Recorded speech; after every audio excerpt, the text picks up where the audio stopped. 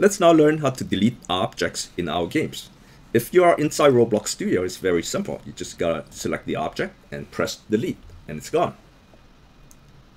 You can also go to the Explorer window and select the object, right-click on the object, and select delete, and it's gone.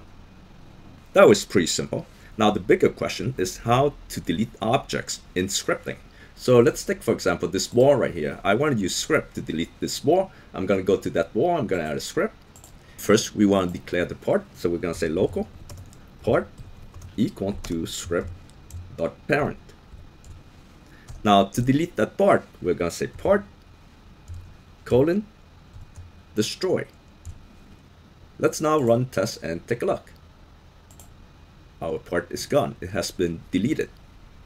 There are times when you don't want to delete your object immediately, but you want to delete it after a certain amount of time. In that case, you can do a task wait. For example, we're waiting for 5 seconds before we delete this object. Let's take a look. So the object is still there for 5 seconds, and then it's gone. The only problem with doing it this way is when you do a task wait here, and if you have other tasks to perform after the object is destroyed, all these tasks down here are going to be delayed by 5 seconds because it's going to get stuck here for 5 seconds before it moves on to the next line in the script. If you have other tasks that you want them to go on without waiting for this part to be deleted, you can use the debris service. I'm now going to close the script, but I'm going to copy the script to another part. Let's pick this part here. I'm going to paste it into that part. And now let's go change the script to use the debris service. I'm going to insert a new line in here. Local debris service equal to game colon get service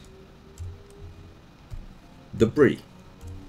And we're going to go down here. Instead of using the destroy method, we're going to use the API of the debris service. So we're going to say debris service. The API is called add item. The first parameter is which object do we want to remove. So in this case, we want to remove the part. The second parameter is how much time to delay before the object is being removed.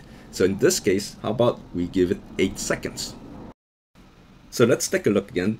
In this part here, the first part, we're giving it 5 seconds before the object is being removed. For our second part here, which is this one, we're giving it 8 seconds before the part is being removed. Let's now run tests and take a look. So after 5 seconds, this part should disappear first, and then this part is going to disappear in 8 seconds. The only difference there is when you use the debris service to remove an item, it's not going to hold up your script. So if you have whatever that comes after this, the script is going to continue to run those items after this line without waiting for 8 seconds before it moves on.